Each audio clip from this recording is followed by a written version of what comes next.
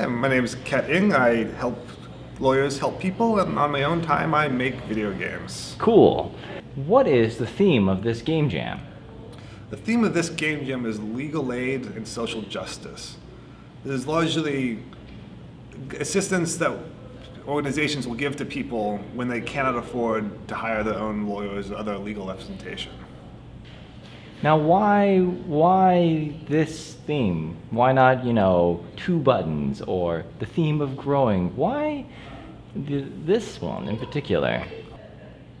Since the games are going to be interesting no matter what, we may as well try to add a little bit of social value in there with them.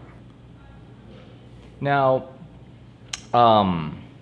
what kind of social value are you hoping to get out of some of the entries? So I'm largely thinking of in three areas.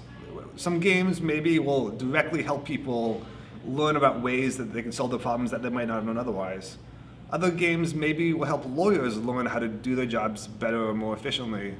And maybe a third type of game that could come out would be a game that would educate the public about some of these issues that people face every day that they might not otherwise be aware of. Interesting. Now, what got you interested in helping people understand the law? So part of it is obviously through my job.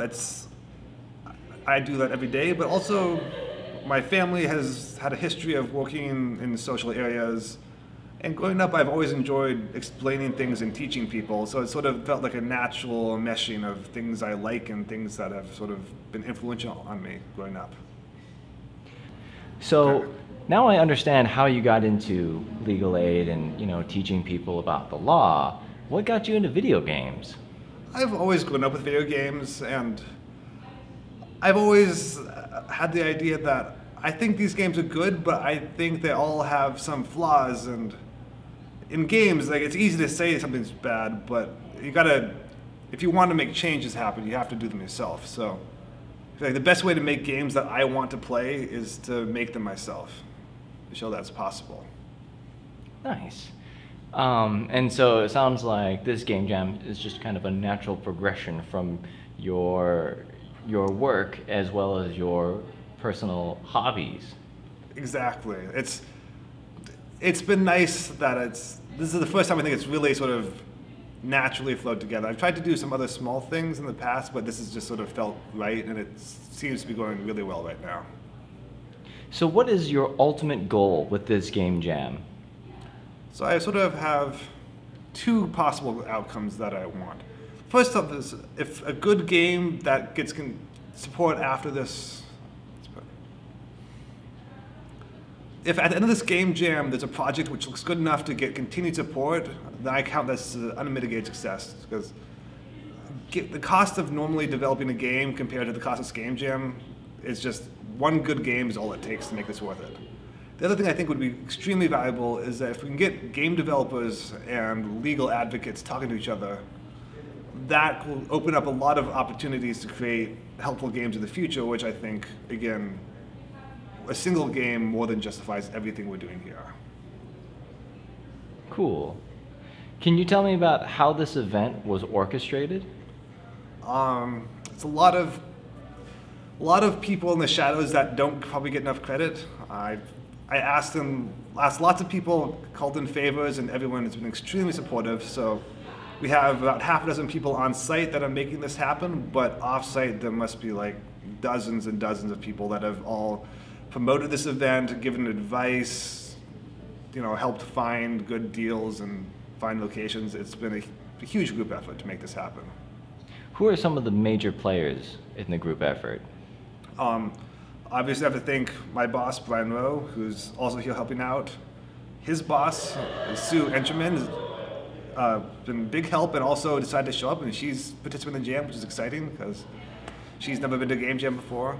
But at the same time, the local Seattle indie community has been huge. They've not only shown up, but they've helped promote it and helped give me ideas. They've run all the game jams in the past, which I've built this event off top of. There's also been the local businesses like Unity, the IGDA Foundation, Oculus, many more I probably can't remember at the moment, that have just either given us money or material support or just general help in promotion. So it's sort of been everyone helping. Cool, very cool. It sounds definitely like a group effort. Can you tell me about the venue that you're doing this game jam in? And they're perhaps the biggest sponsor.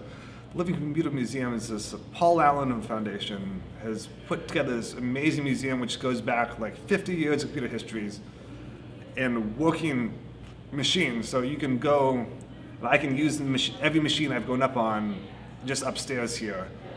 And machines from before I was born, before most of the people I hang out with were born, all functioning in this building. And now just recently they opened up this new wing, this gallery where we're hosting this event. Has got a bunch of really cool exhibits on video games, which is of course of personal interest, but also like self-driving cars and VR and all these things. So they've been a huge support. They've been extremely helpful in hosting this event and others within the community. So they cannot be thanked enough. Awesome. How did this game jam come to take place in this venue?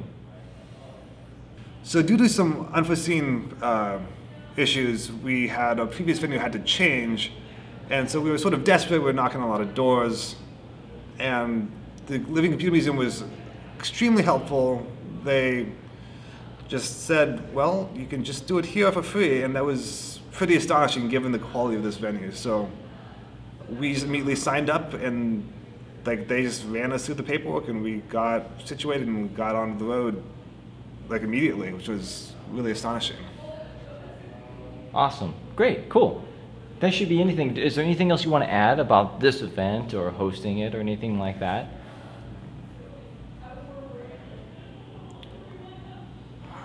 I just want to thank all of us. In addition to our sponsors, honestly, the people that really make this possible are all of the attendees, because they're the ones that are putting in all the hard work. We put in some hard work ahead of time, but they're going to spend 48 hours just trying the hardest to make something that's honestly never been made before. So those are the people that are really, this event's all about. These are the people that you should be looking up to.